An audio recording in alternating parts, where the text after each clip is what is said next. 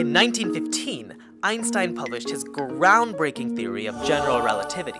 According to his theory, space and time are intertwined. Together, they form a four-dimensional fabric called spacetime, and massive objects can warp that fabric. Now, everything in the universe, including light, travels through spacetime. So, if the gravity from a massive object warps spacetime, the path that light travels in can seemingly bend. This blew people's minds. Up until then, the concept of gravity came from Isaac Newton. In his worldview, space and time were absolute and independent. So, Einstein's idea was really radical.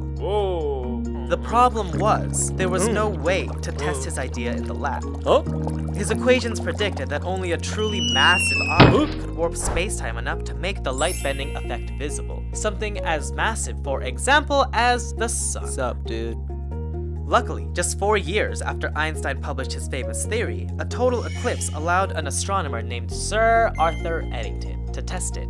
The eclipse was going to occur just as the sun was crossing a distant star cluster. Scientists knew where these stars normally appeared in the sky at night.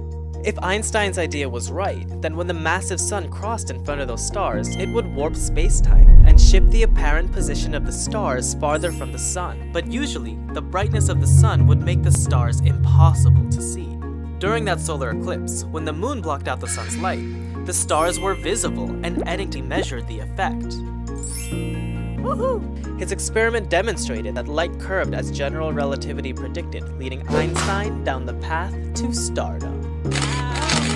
Flawless! Oh my god. Einstein! Oh my gosh. Be sure to thank him for figuring out how the universe works as you watch the eclipse over America on August 21st.